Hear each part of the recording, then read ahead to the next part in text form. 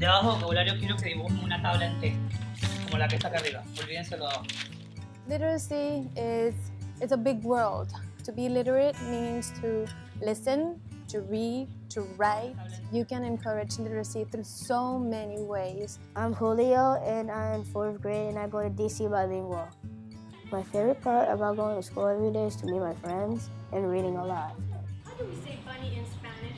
I've been working at Centronia DCB Community Library for 2 years. Julio and his mom, Dolores, are a real example of families who are committed to literacy in the household. Pero nada, mi mamá leía y leía, su cara se iba. Semanalmente nosotros pasamos por la biblioteca y apartamos 6 libros. Nos llevamos 2 o 3 libros y todas las noches leemos por media hora.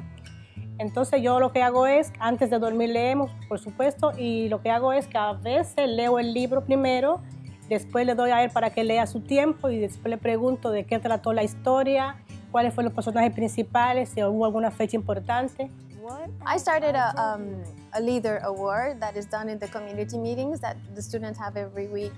And one of the first recipients of the award was Julio, because it was evident that he was checking out more books than anyone else in the library. My favorite book has to be Diary of the Wimpy Kid. Reading is fun because you can discover something new.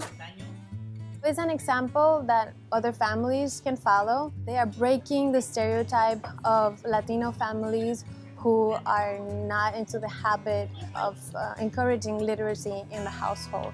And even though it's a sad statistic, we are working towards breaking it and making it better for our students and our families. I want to visit other countries so I can learn more languages. Con respecto a eso sí le ayuda porque tanto amplía su vocabulario tanto en inglés como en español. Entonces por lo menos va balanceado y eso le ayuda al crecimiento. I want to study a lot about math and science.